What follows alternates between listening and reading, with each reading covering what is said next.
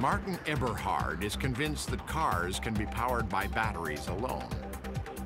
He's the founder of Tesla Motors, and his electric sports car is built to prove electrons are a hands-down winner over gasoline.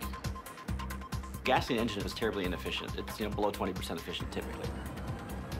An electric car like ours is in the neighborhood of 85% efficient. It's that kind of difference. So it'd be like 135 miles to the gallon equivalent. Yeah, big difference.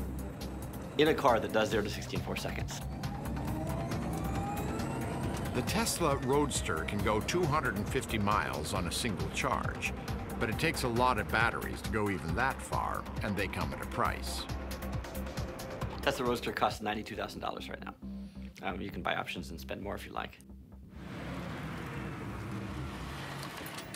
The great big hairy goal we have is to create the next great American car company. It's insane, right? I mean, we're up against some big guys out there. The first 600 Roadsters are being handmade overseas. At Tesla headquarters in Silicon Valley, engineers are refining hardware and software for the next, more affordable model. A lot of the complexity that you find in a typical car has moved out of mechanical things and into electrical things and software.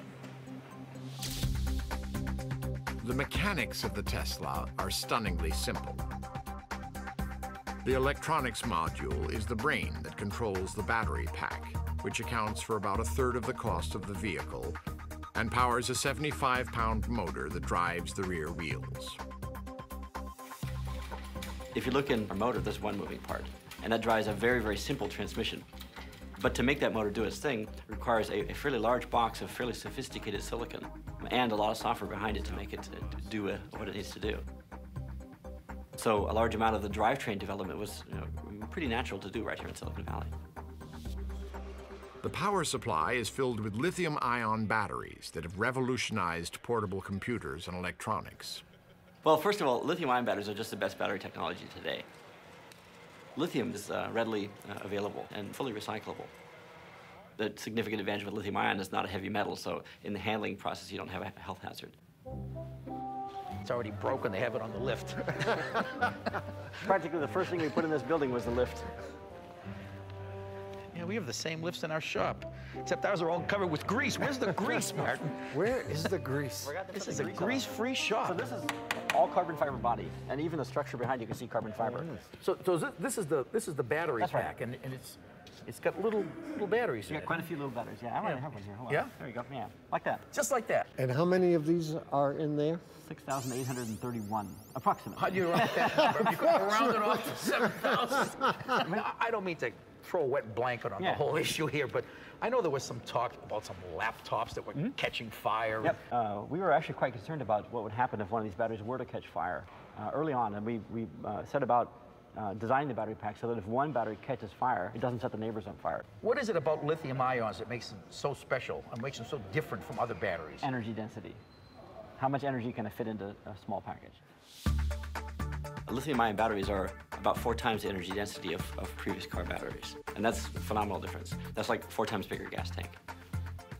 So that's where the driving range comes from. It comes at a price today. But I think that the driving range is one of the most important things to make electric cars become acceptable. I'm in.